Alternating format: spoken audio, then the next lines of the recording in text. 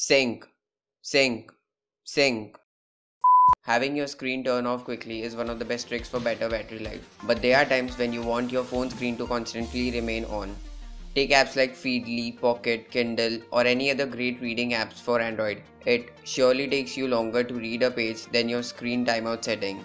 So in this video I will show you how to keep your screen on for selected apps so that you will be able to read, surf the web, watch videos or whatever else takes a little more time on your phone without needing to constantly swipe the screen to keep it from shutting off. So let's get started.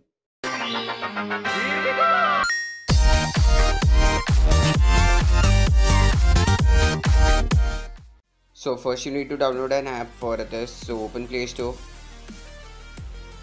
and search for Caffeine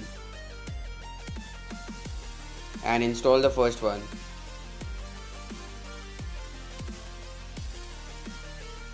Now tap on open. It will ask you to turn on the accessibility service for Caffeine, so just tap on turn on, tap on Caffeine and turn it on and just accept all the permissions. Now go back to the app and turn it on. Now you can customize it.